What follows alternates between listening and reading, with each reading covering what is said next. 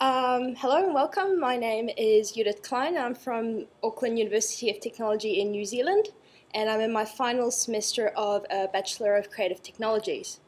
I first got into programming for iOS a year ago, and that was when I got involved with the AUC.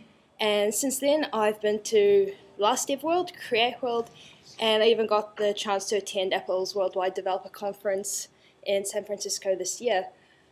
I came to DevWorld last year all bright-eyed and shiny, and so giving a presentation today feels like I've come full circle. So I'm very excited to be up here today. A lot of this talk is based on what I've learned over the past year, not just in technical coding skills, but in little tips and tricks and bits of wisdom I've picked up along the way from conferences, the pros at WWDC, people I just meet at conferences, my classmates, and of course my own pitfalls. The simple mistakes that lead you around in circles for hours on end, hitting your head in frustration. The topic itself comes from what my studies and my own research have been focused on, and the app I'm developing at the moment. And it's my first time giving a presentation like this, so bear with me. What this talk is about, as I said before, I've been programming for iPhone for a year, so by all means I won't get offended if you think you know more than me and want to change sessions. Otherwise, this talk is aimed at a beginner level, so if you're as bright-eyed and shiny as I was last year, welcome. Can I just get a quick idea of what sort of experience people have? Who's brand new beginner at developing for iOS? Oh, that's good. Intermediate? Oh, yeah. Pro, expert, looking at you, Louis. Okay, cool. So what this talk isn't about is it isn't a focused in-depth guide around implementing MapKit and core location. The next talk in here directly after this is about mastering MapKit, so stick around for that. What this talk is about, rather, is how to give the user context from location-based data and geotagged media from an external source. We're going to look at how to use that in your app with a particular focus on passing incoming JSON files. What I will be talking about today is why location is important. If you're in here, you're probably interested in location data and making your app location aware. So you probably don't need too much convincing, but I'm going to talk briefly about why I'm interested in location data and what it meant for me in my projects.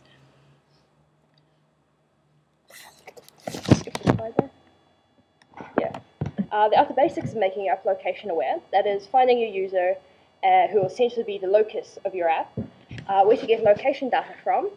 And as I see, I'll be looking at a very simple example of passing a web-based JSON data to get information into our app. Utilizing geotagged media. These are things like photos, videos, and tweets, which can be accessed using API calls and JSON feeds, and how to put these in your app. Location on the go. Finally, we'll just look at the cost of being mobile and a few things to remember when you're working with location and mobile data, and also take a moment to look at the bigger picture of location awareness and where it's going. All the resources I use in this presentation and sample codes will be available online, so don't worry too much about trying to keep up with any demos. I'll give you a link for that at the end of the presentation. First, a bit about me and why I'm here. My first iOS project was looking at creating a pilot application for the Auckland City Art Gallery, which was meant to be an interactive audio tour guide. It was a team of 5 people, and we were all learning the platform from scratch, the platform and the language, and we managed to develop a functional proof of concept. One of the many challenges we faced was looking at how to present a navigation aspect, and we wanted to create something that was able to sense and respond to the user location, which was difficult when you're dealing with an indoor environment. We wanted to present relevant information about maybe what artwork the user was looking at and how all the artworks in the space interacted with each other within the space and the meanings, and adding context to that gallery situation. And it was here I became interested in looking at how these new and emerging technologies were impacting on so many aspects of our everyday lives, and even those very traditional spaces such as a gallery or a museum.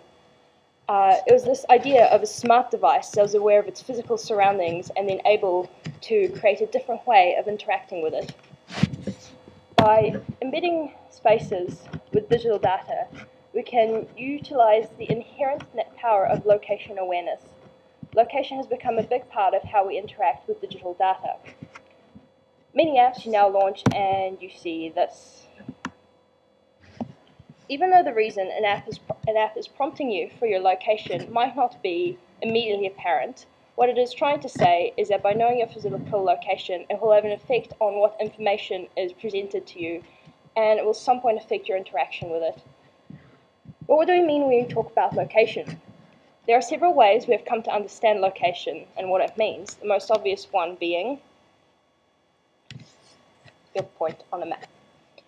We typically think of physical location, the literal geographic context you are in, and the section of the world you're occupying.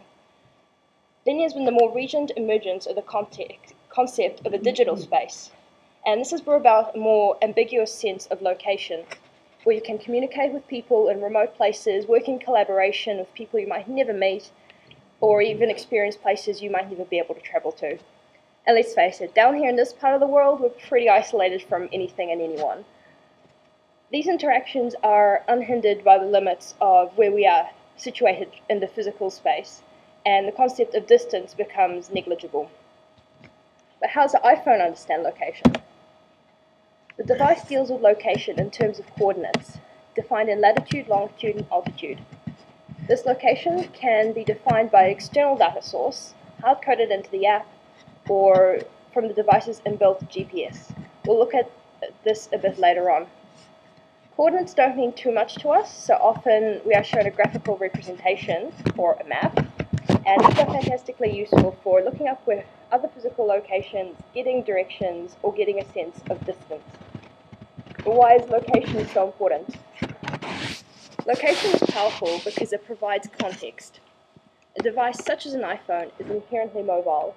The wireless network-enabled device is designed to be used on the go, in many different places and locations. The modern man moves around a lot more than he used to, but wherever he goes, he can tap into the World Wide Web. The ability to draw data from a wider network means that your app can respond to changing user location on the fly. Location is defined by context. Location is powerful because it provides context. The device, such as an iPhone, location is no longer defined merely by your position on a map, but rather it is defined in context by what is around you.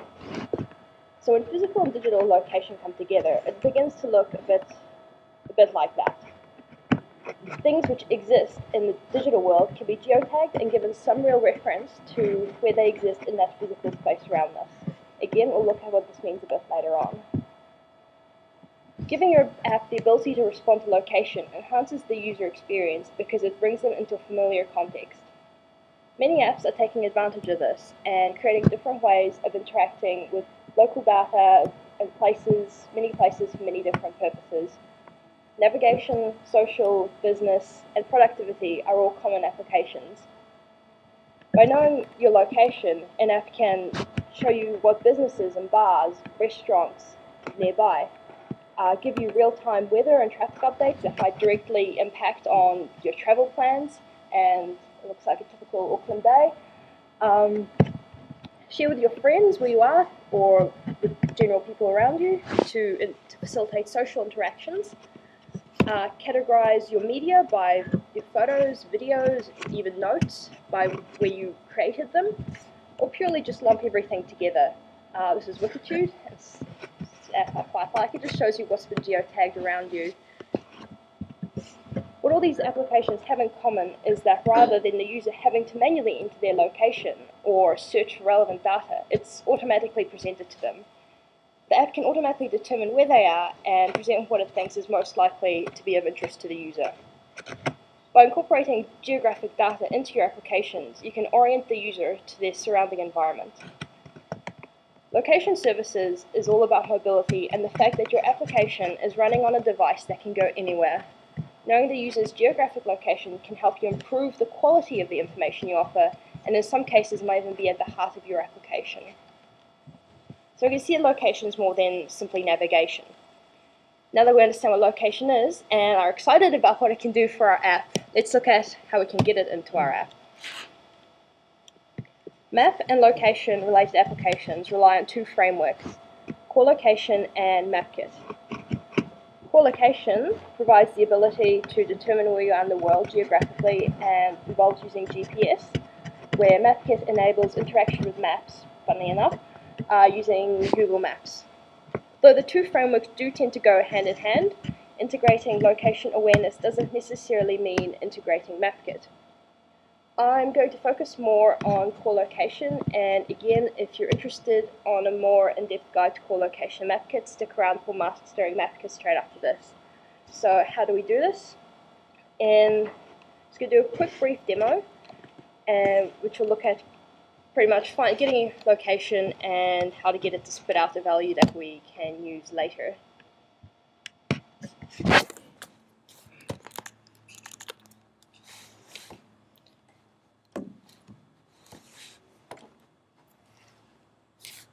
So we start by creating a view-based application and calling it Find Me. Is that coming up right? Yep. So we can create that.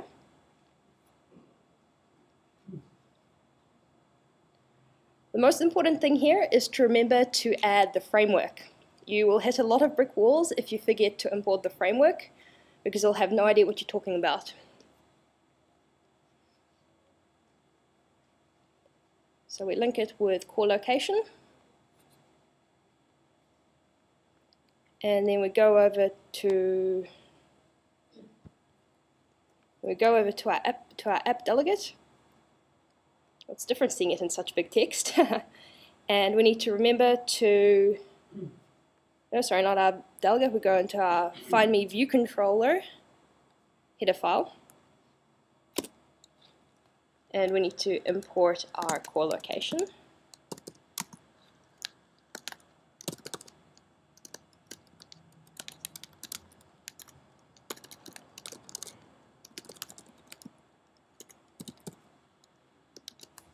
We want our view control class to conform to the CL location manager delegate method, so it can receive information from the location manager, so we can add this to our interface.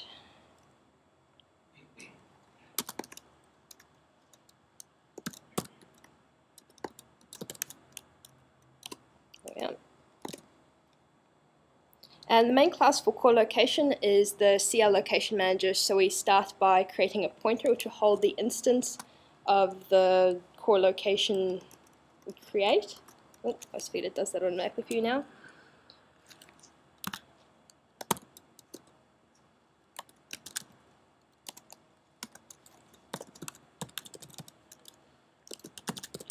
From my experience at previous conferences, I've seen so many demos go wrong, so I do have a here's one I prepared earlier lined up. I've never done a live coding demo before. And then just finally we need to add the property for that as well. All the pros here can feel free to call me up on any bad coding I'm doing.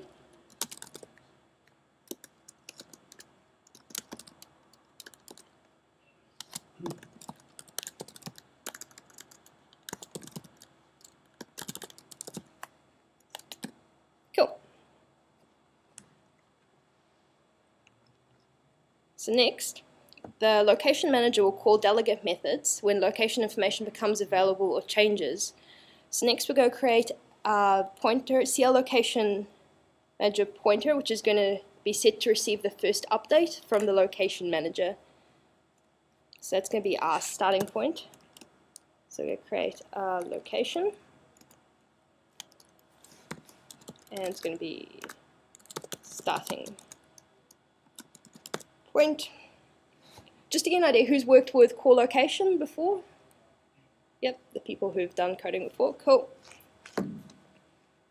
And again, just our property.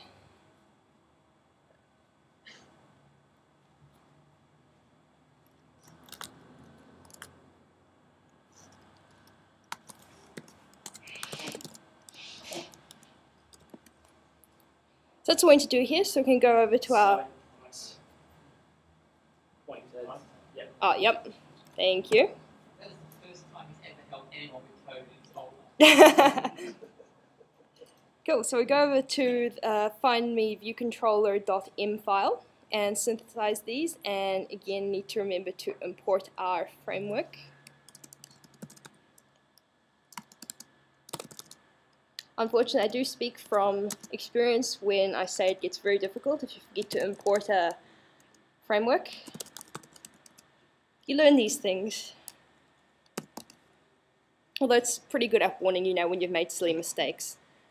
It's very good at reminding you if you've gone a semicolon. And then we synthesize.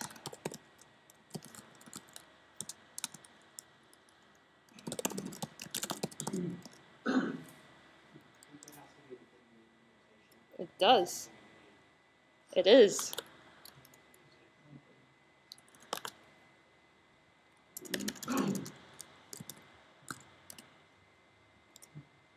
There we go.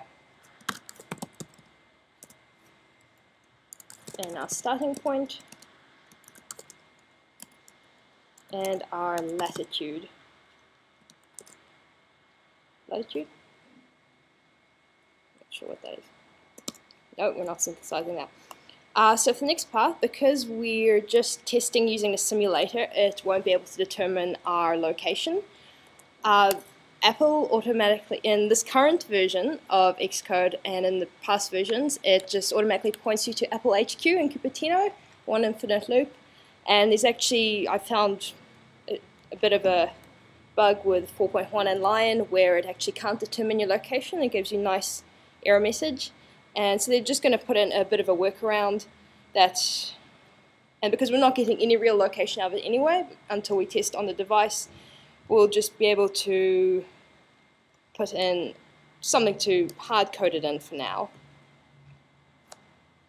So we're going to put this in just after our import, but before the implementation.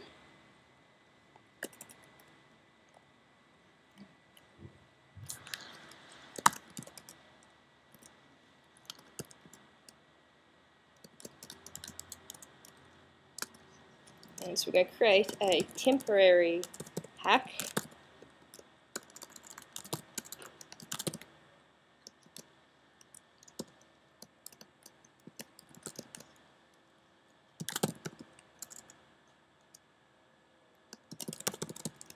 So we're going to hack location fix.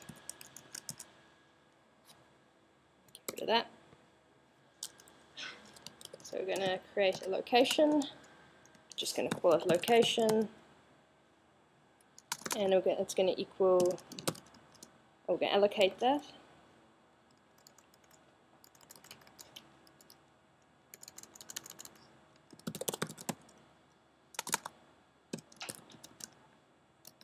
We're going to allocate it, and we're just going to initiate it with a latitude, so we're going to put that in there. I will just say 42, I have no idea where that is, probably nowhere near here.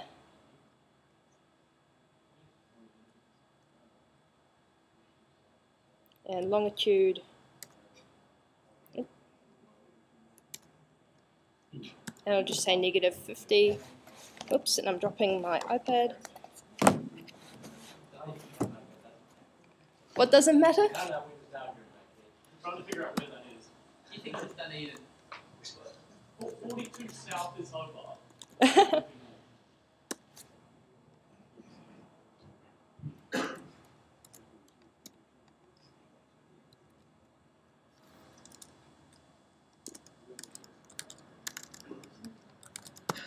And set the delegate.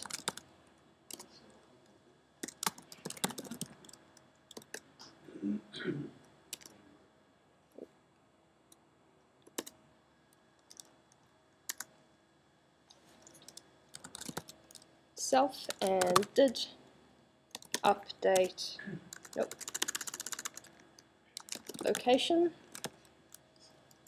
And so we're going to put in our location, and from location,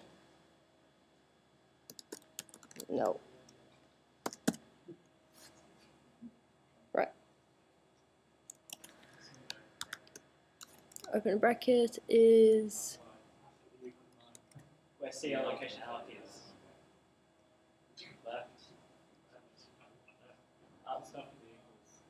After where? After the equals. Put another square bracket there. Oh yeah. Do we? Nope, and that's already in there.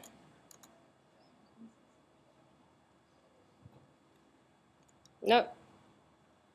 Anyway, I'm very slow at typing, so we're going to go to here's the one I prepared earlier, because otherwise we will be here all day.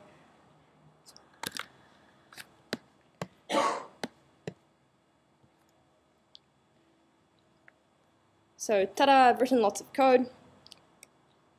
So there's the workaround. So there's the workaround update, and then it starts updating our location. In the view did load, we allocate and initialize a CL location manager instance. Then we assign our controller class as the delegate. Next we set the desired accuracy to the best available, and we'll look at what this means later. And finally we tell our location manager to start updating our location. Our core location is event-based, and essentially what is happening here is that an update event will be triggered when core location is running and a new location becomes available. We can also set a distance filter to specify how far the device must move before it notifies us of any change. The default value is none, but I've put it in anyway. To go down. And so now we can start the location manager and start polling for location. And since this class is designated itself as the location manager's delegate, we know that the location updates will come into this class if we implement the delegate method, which is what we do here. And the first thing we do is we check whether the starting point is nil and assign the current location as the starting point. So if the starting point is nil, then we have it assign it as our new location. And then when the location object is received, it is handled by the CL location manager. And so we're going to create and allocate some strings to format these values and pass them into some other strings. So we created a latitude string and a longitude string. So we formatted to have the little nice degree symbol. And finally we'll just print out these values so we can check it's all working.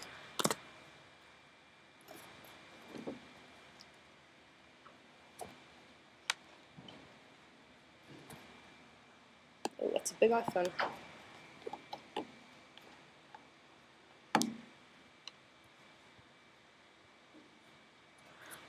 Has it found our location? There we go. So longitude is -50 degrees and the latitude is 42. And so now we're done with these values and we have our location, we need to remember to be good memory management citizens and release anything we've allocated or copied or anything we've created. If you create it, you have to release it. And then finally, we just also need to create an error method to let the user know if their location can't be found, so the app doesn't just sit there and the user doesn't know what's going on, because they'll create a bad experience for them. And finally, we can just release our location manager as well.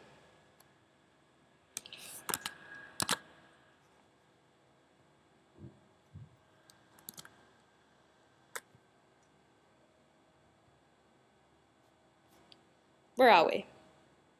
There we are, we're in our demo. So far we've looked at why location is important and how to get the device to find its location. So for this next part, we'll take a look at the technologies the device uses to determine its location, which will give you a better understanding of the code we just looked at and how to optimize that code. So it's all good and well knowing So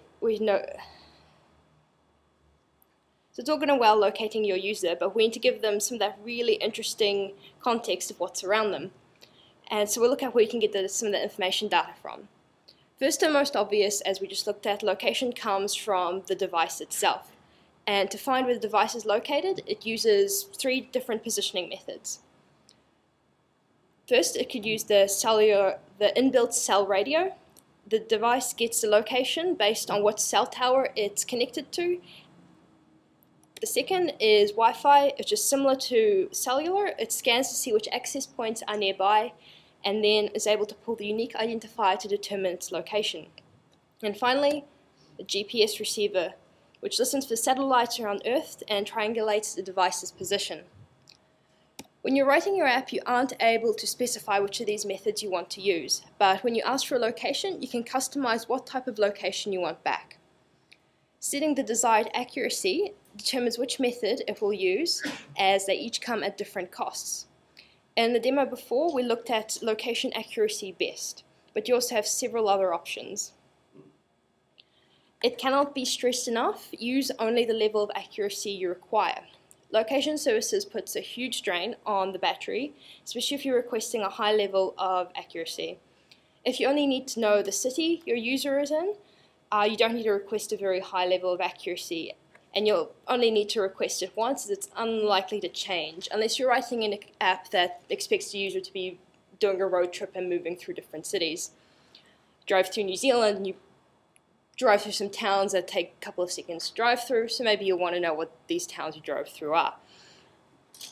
Requesting a low level of accuracy will probably just use the cellular data method as the quickest and most inexpensive form of positioning.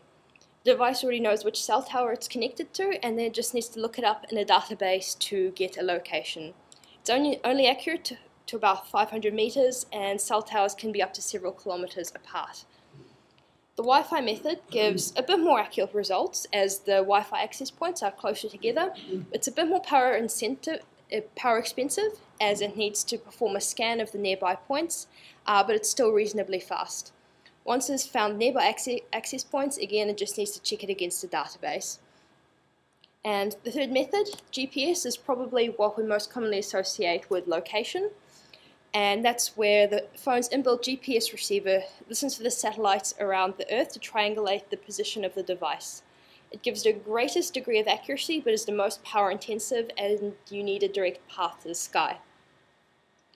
As I said, there's no guarantee you'll get the accuracy you request, and that just comes from the inherent nature of mobility and technology.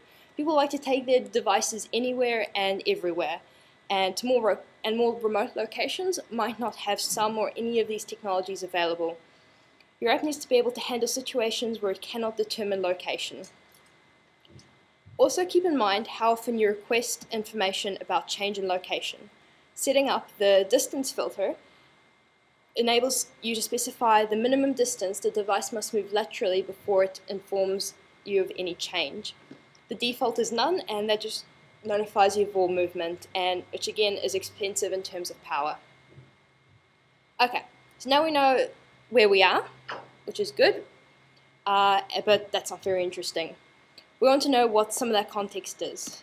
We looked at this diagram before, and so we want to look at how to put some of that into our app.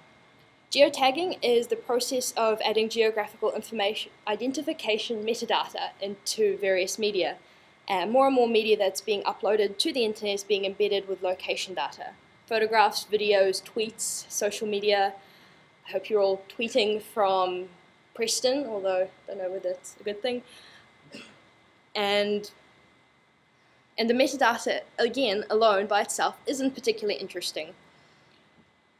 The simple latitude and longitude values don't mean much to us as humans. It's all numbers. So when we start importing this data into our apps, and we start using them in interesting ways, that we can make something really fun with it. Combine with the user's location, and immediately you have the power to give them context. Keep in mind that geotagging is not to be confused with geocoding. When we talk about geocoding in terms of programming, it refers to the process of converting place name into latitude and longitude coordinates. And reverse geocoding is the process of converting coordinate values to something more meaningful, such as a graphical place mark on a map. The example we'll look at later will take the user's location and find photographs from Flickr that are nearby. And there are also many existing resources that can give you some of this contextual information. In New Zealand, we have Zendu, which is an open source database that provides information about local businesses through a search engine based on location awareness. So how do we get some of this amazing fountain of geotagged media into our app? One of the most useful ways that I found really easy to use is through a JSON feed. JSON stands for JavaScript Object Notation and is a way of communicating data over the internet in a text-based open standard. It is often used as an alternative to XML for transmitting structured data over a network connection, and is really simple to use in an iPhone app for two main reasons. The raw JSON feed itself is human readable, so you can get an understanding of how the data is structured, and it's also really easy to read in your application. Once you've passed the incoming information, you can store the values in dictionaries and arrays for easy access. What's the catch? Because you're dealing with media on the internet, your app needs to be able to get the data off the internet. So for this next example, we're going to look again at a very simple demo that gets a JSON feed off the internet and puts the data into a useful format like a table view. I'm going to go straight to my here's one I prepared earlier.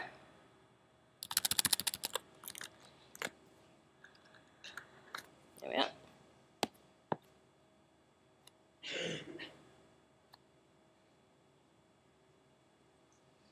So for the second demo, I've got a simple JSON feed that contains some data about some one-day deals.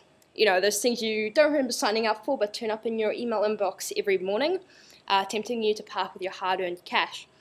What we want to do is we want to access the URL, pass the contents of the feed using a JSON framework, and put it into a dictionary. From this dictionary, we can create an array of values from the feed that are of interest to us. So let's start by looking at the feed we're going to be importing into our app. There we go. It's not particularly interesting. This one is one I've created myself in PHP, and all it is a bunch of nested arrays. And there's the main array containing all the deals, and each deal itself is a nested array containing useful information like the name of the deal, the vendor, the price, and the one we're interested in particular is location. So once we've got this data in a useful format, we can present it in a table view so the user can browse what's happening. I've got a navigation. Oh yeah, no, that's for the demo. The first thing that I need to remember is again to import the JSON library. And that's the wrong demo.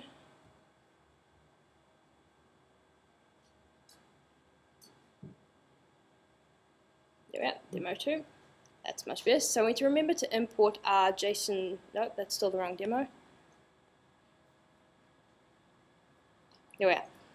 So first thing we remember, import the JSON. Otherwise it will complain when you try call its methods.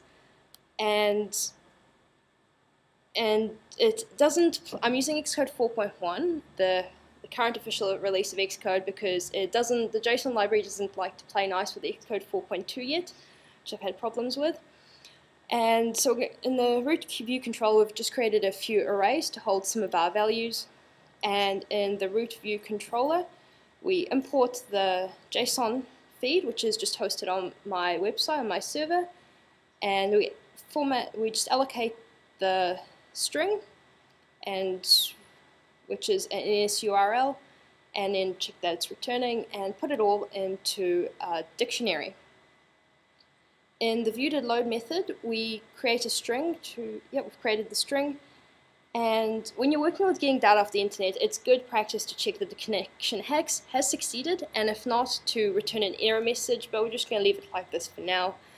So we've created our dictionary, we've called it results, and we're just going to use a string that we created, and it's holding the URL. Already we could test an NSLog and see what value is coming out of it, and that would spit out the formatted JSON that we looked at in the browser. But we're going to drill down into our dictionary and get the value for the deals, and the name of the deal, and the vendor, and the address. And for this demo, we're just looking at getting the literal string address rather than latitude and longitude, and put this in a friendly label which we can read. If you wanted, you could even geocode to get the coordinates. And finally, we go down to set up our table. And we just count the number of deals we have in our array, and that's how many rows we'll have in our section. And then when we go to set up our cell, we create a text label which has the name of the deal and a subtitle which has the name of the vendor.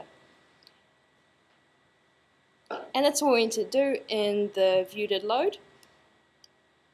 That's what we do to set up our table. And then we also just need to, the default for the table is default, but which needs to be updated to subtitle in order to actually display that subtitle. So if we build and run this now, we can see that it loads all those deals into a nice table. The internet probably doesn't like it. And this is why you check your internet connection. There we go. So it has all our deals and all our vendors. So next we want to drill down a bit further to get the name of to get the address. So we go down into our did select row at index path, and we get the name of the location, which goes into, so it can get what value of the array the deal the user has selected, and it'll be the same value for the array that has stored the locations. And then it just pushes that onto our detail view controller, it passes onto detail view controller and pushes our detail view controller onto the stack, which then receives it and sets it as a location name, and then sets it as a text label, and we release our location name. So then you see if we click on that, we get our nice venue. Fantastic.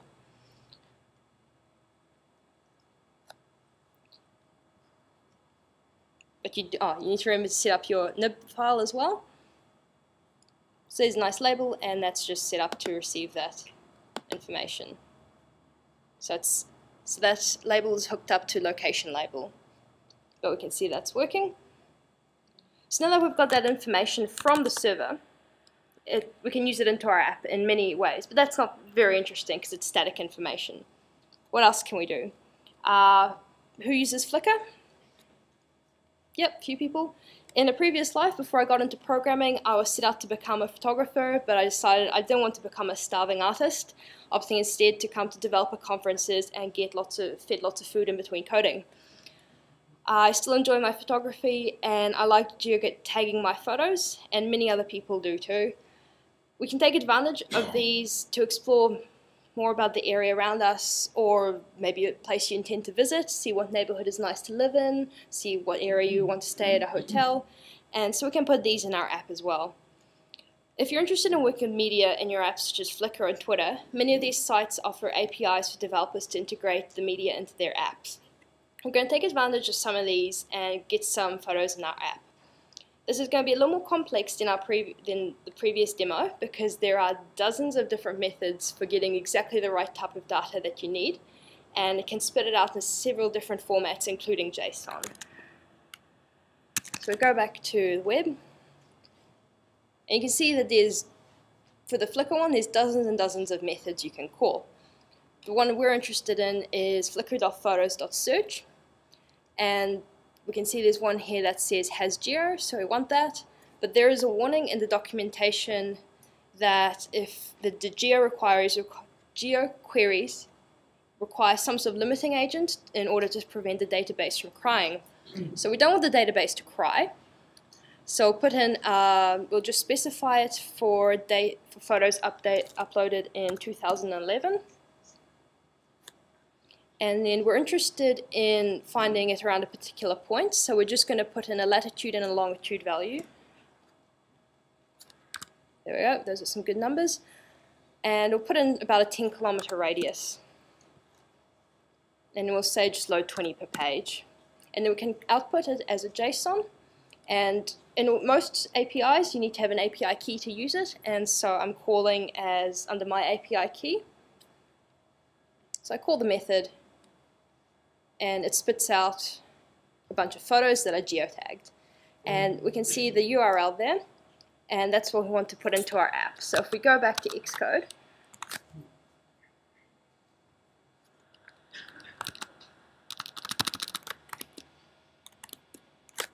so there we are. So we want to put our Flickr in our table. We're going to display these in the table. So it's very similar to the one we created before. So we format our string. So there's a string that's spat out before, but we can format it. So rather than hard coding our API key and our latitude values in, we can just format it so we can change it on the go. And if you have a location coming out of the GPS, here again I've just hard coded the location in, but you can substitute that with a value coming out of the GPS.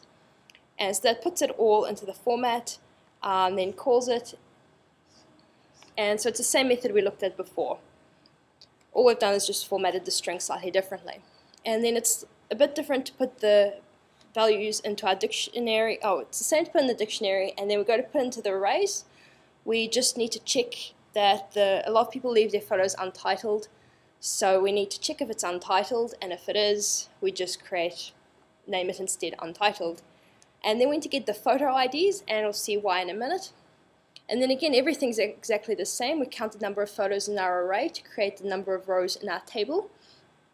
And then we pass, then when the user selects a photo, it goes into our photo ID array and gets the ID of the photo, and it pushes it through to sends it through to our detail view controller. And so that receives that. And then here it gets slightly different, because then we have to call another API method. This time we're interested in Flickr.photos geogetLocation. So here it calls you get a single photo, so we'll say we'll get that one. So it's only asking for a single argument, so we put that in, call it in JSON. And so it's a single photo, and it's telling us a lot of information, like the latitude, longitude is what we're interested in.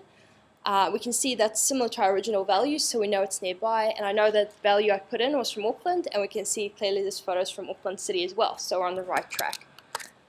So we're calling our flickr.photos.geogetLocation, and we're passing in our photo ID, and we're passing in our API key again as well. So we create an NSURL with our formatted URL string. We create a dictionary from our results. This is all the same.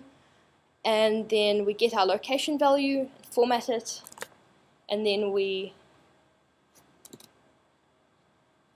quit that one. And then when we run that, again we've got a label which is hooked up to set up to receive that information.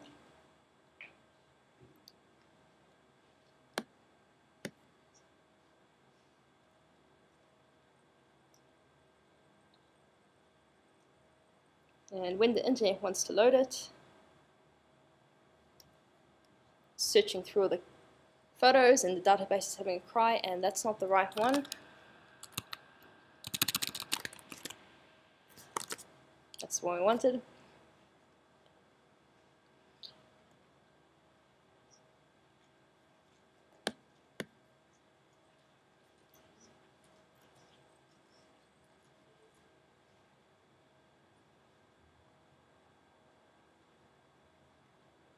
And these are the issues you'll have to deal with when you're working with network as well, is for slow connections. There we go. We can see we have Auckland's Art Gallery. That sounds like we're in the right location. Wellesley Street, Library, that all sounds nearby. So we can click on one of these, and it spits out the latitude and the longitude value.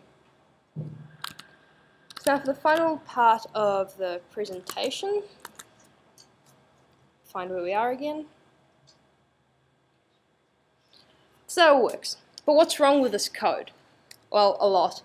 For starters, it doesn't do anything particularly interesting. That would never get accepted into the App Store.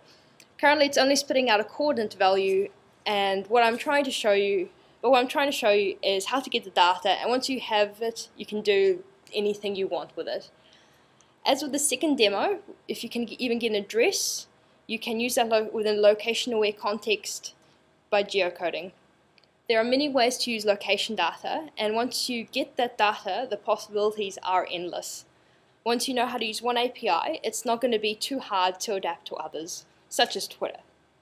If Twitter and Flickr don't excite you too much, I don't blame you.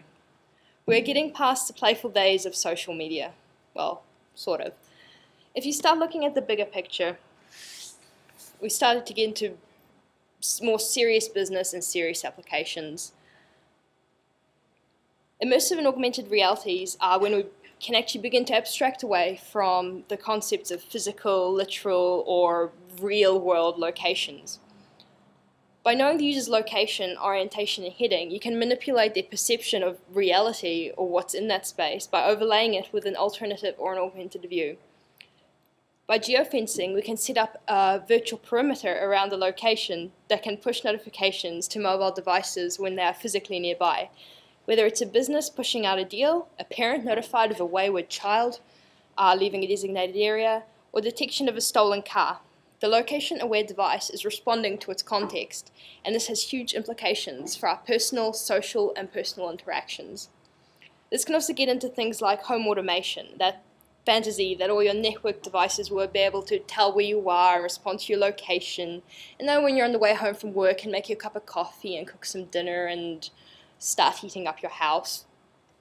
It'll no longer be about the smart device, but rather the networked smart devices and the Internet of Things. And this can all come from the core skills I've looked at today. It's knowing where your user is and knowing the context of what's around them and how to respond to it. Once you've got those, it is up to you how to use it and how you respond to it. But let's get it back to what else is wrong with this code. It's not very well structured.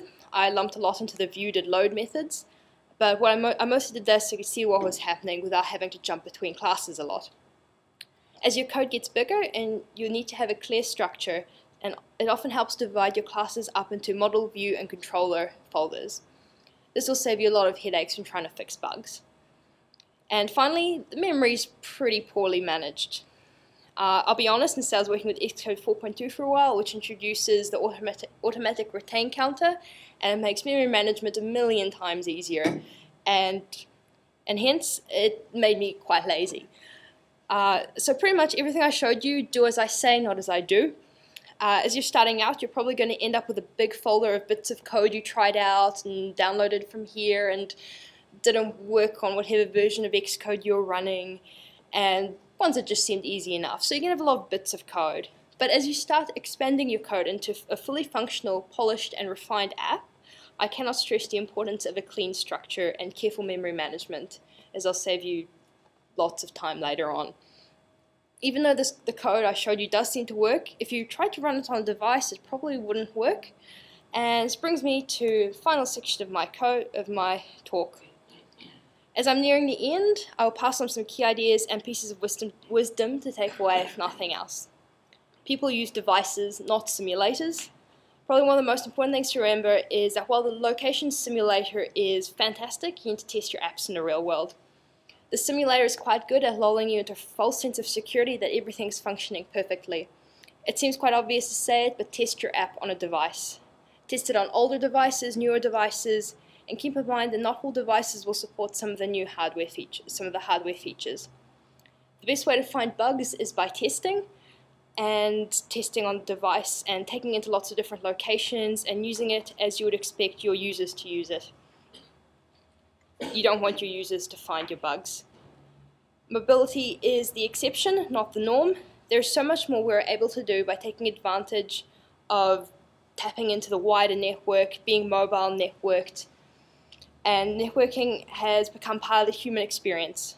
Now, iPhone has fundamentally changed how we interact with that network. We now often feel lost and alone and sad if we're disconnected from it.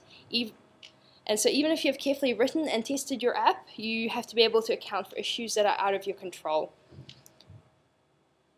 Creating a location-aware app can be a double-edged sword if you're having to rely on internet connection or being able to get the user's location.